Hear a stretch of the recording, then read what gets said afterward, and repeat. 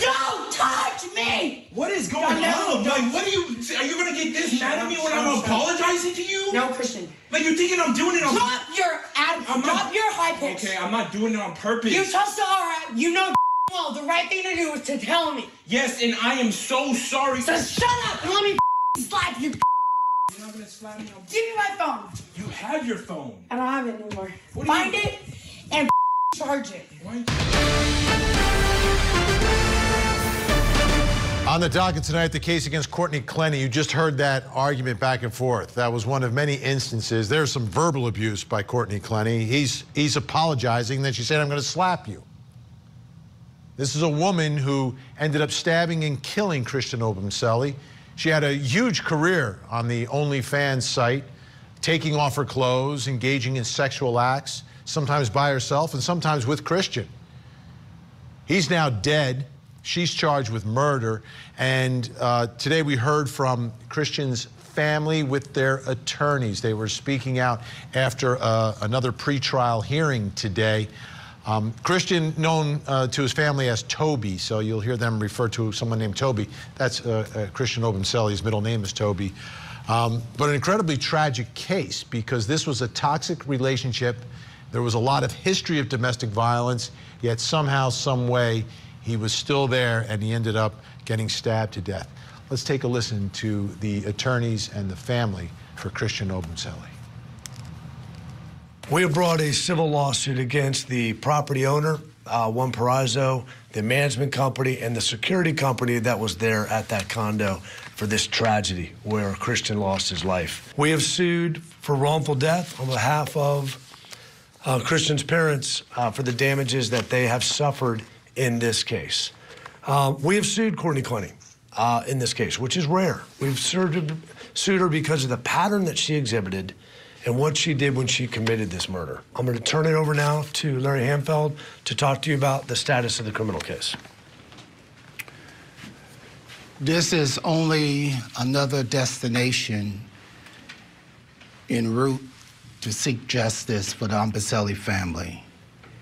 Finally, criminal charges were brought, but I think it goes a little further. Justice, true justice, will not be served until those responsible are held to account. As relates to the criminal case, we had court this morning, a status conference. The next status conference will be July 7th. I anticipate this case may have a trial date set sometime the end of this year. We've lost so much beyond just Tobey. My aunt has never been the same. She is marked with a sadness and anger and grief that will likely never go away. Nobody could have anticipated this. Unfortunately, I think that this case has really brought up the dynamics and the biases that we have when it comes to domestic violence, especially when the woman is the aggressor. And it has really just opened our eyes, and we're taking it day by day. My family's very tight-knit. We were all raised together. The cousins are siblings. We confide in one another. And so it was very shocking to learn the details of their very tumultuous and toxic relationship. But I think that again gives credence to the severity of domestic violence and the victims not having an outlet to truly speak about what they're enduring. Let's bring back in our think tank and Brett, Rick King, Michael Sterling. Michael, this is a classic domestic violence case on the one hand. On the other hand, it's different, as Christian's cousin was saying, where we don't usually think of the man as the victim. But everything we've seen and heard in recordings and in videos points to exactly that. You take a look at what happened in this elevator. This is just indicative of what the nature of this relationship was. Yeah, and it undercuts what her criminal defense attorney has put out, where he's basically said time and time again he was an aggressor, she was a victim of sex trafficking, he would wait till cameras weren't around, and all of these things would happen.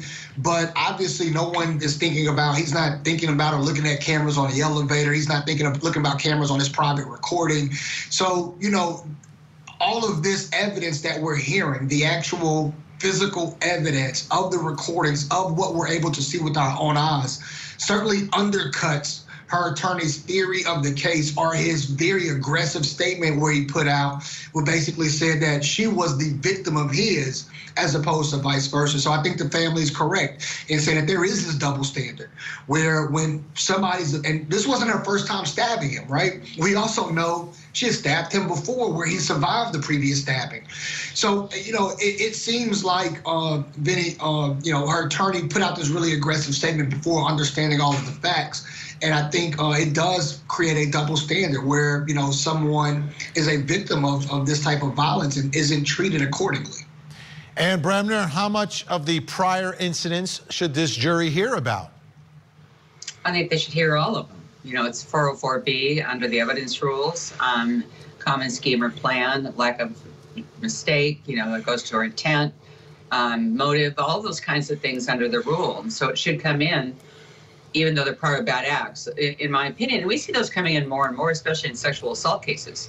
But a DV case, what's the difference? This is something she's done for quite a while. Even though the role reversal is there, it happens, when you have women that are the aggressors in cases like this. I was really concerned about the case against all the other defendants. Maybe I just don't know enough about this, but to actually sue the building and security and everybody else on I would assume like a premise liability kind of a case, failing to protect, I think that's going to be tough. However, people complained all the time, apparently, about arguments. No, it was a thing. It was a thing in that building. Right, Very close to getting, they were getting close to being tossed out of it because this was $12,000 a month people are paying to live in this building down in Miami. It's beautiful. It's on the water, everything else. But there was screaming between these two. Rick King, you're down there in Florida. Does the jury get to see and hear some of this prior violence?